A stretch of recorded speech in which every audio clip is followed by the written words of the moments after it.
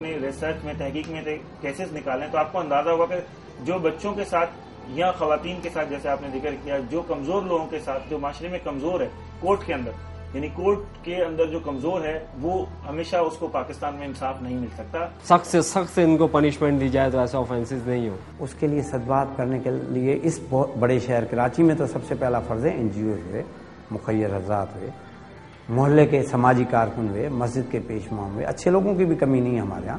ان لوگوں کا کام ہے کہ وہ اہل محلہ اپنے ایسے لوگوں پہ نظر رکھیں کہ وہ چوری میں, ڈکیتی میں, ان جرائم میں ملوث ہیں, کون سے لوگ ہیں, کیا ہیں, اور پولیس کو آگاہی دیں. پولیس تو 24 گھنٹے ان کی خدمت کے لیے ہے. بات ہوتی ہے حکومت کی ول کی. جب حکومت کچھ کام کرنا چاہتی ہے تو آپ کو اندازہ ہوگا کہ آتے ہیں کوئی صدر صاحب, پریزیڈنٹ صاحب اور 22 ارب کے پارک اناؤنس کر کے چلے جاتے ہیں. کیا 22 ارب کے پارک سے زیادہ امپورٹنٹ پاکستان میں چائلڈ پروٹیکشن کا قانون نہیں ہے, بچوں کے تحفظ کا, جو صوبائی سطح پہ بھی ڈرافٹ ہوا پڑا ہوا ہے اور جو قومی سطح پہ بھی جو پڑا ہوا ہے, جو سمینہ گرپی صاحبہ منسٹر ہیں. یہ کیا وجہ ہے حکومت اگر اپنے مطلب کا جب سوات میں پیس کا ریگولیشن لاتا ہے آدھے گھنٹے میں آپ نے دیکھا لا لے آتے ہیں, سارے اسمبلی کے ہاتھ کھڑے ہو جاتے ہیں. آئی ایم ناٹ سیٹسفائی اس چیز سے. میں اس پہ سیٹسفائی نہیں ہوں کہ این جی اوز پراپرلی ابھی ورک آؤٹ کر رہی ہیں, کیونکہ جو کراچی کی آبادی کے حساب سے دیکھیں تو این جی اوز کم ہیں اور ان کے اوپر رش آف ورک ہے. اس رش آف ورک کی وجہ سے وہ پراپرلی توجہ, میرا اپنا اوپینین ہے کہ وہ توجہ نہیں دے پاتے. موجودہ حالات میں آپ کے بہت سے فیکٹ ہڈن کیوں رہتے ہیں کہ آپ کی کراچی کی 56% لوگ جو ہیں کچی آبادیوں میں رہائش پذیر ہیں.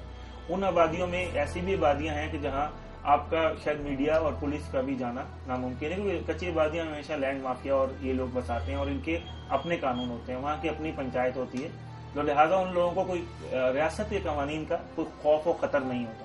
جہاں تک آپ نے کہا کہ تعلیم یافتہ نہ ہونا, دیکھیں یہ ایک ظاہری بات ہے, ایک بہت بڑے افسوس کا مقام ہے کہ آج بھی پاکستان میں ہم سری لنکا سے ہمارا لٹریسی ریٹ بہت زیادہ پیچھے ہے.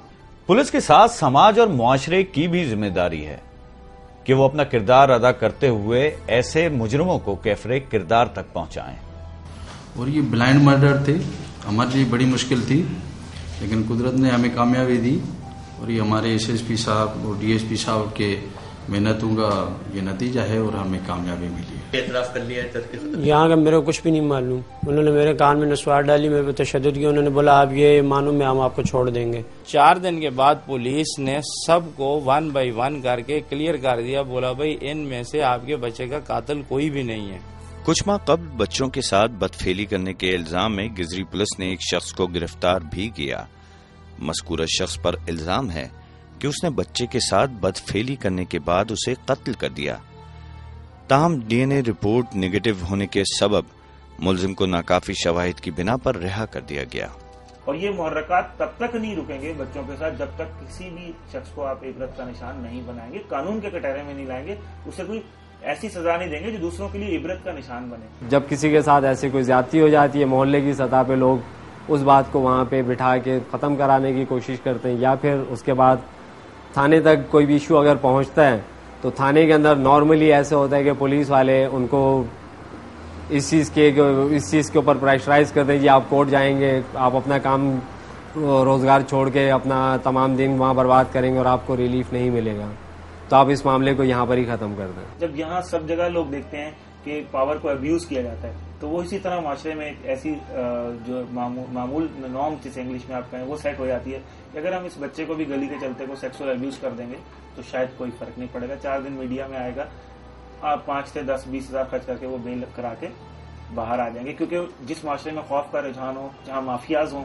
جہاں پہ ہر طرح کے مافیا موجود ہوں, ریاست بہت کمزور ہو, تو وہاں گواہی نہیں دے گا. کیونکہ گواہی اس معاشرے میں دی جاتی ہے جہاں پر گواہ کو تحفظ دینا حکومت کی ذمہ داری اور گواہ حکومت کے تحفظ پہ یقین کر کے کورٹ چلائے, نہ کہ گواہ اگر کورٹ آئے تو اسے اس دردی سے مارا جائے, اس کی نالے میں لاش ملے تاکہ آئندہ کوئی گواہی نہ دے سکے.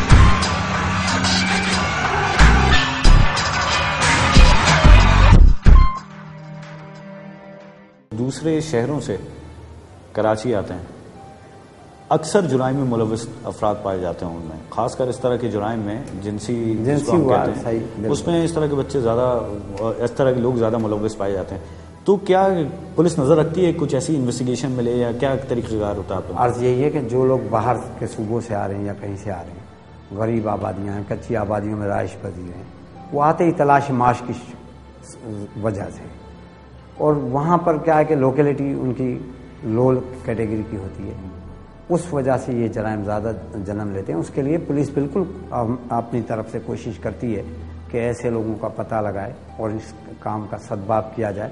لیکن اہل محلہ، معززین، NGOs، سماجی تنظیمیں اور بھی بہت سے لوگ ہیں، مخیر حضرات، ان سب کا فرض ہے.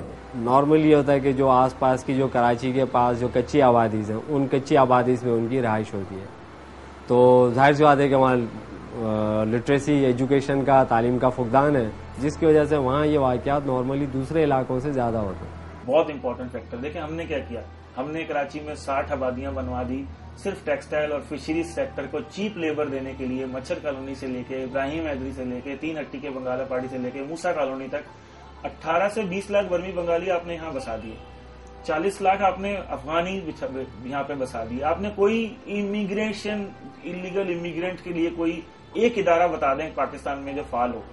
جنسی جرائم حیوانیت کا دوسرا نام ہے.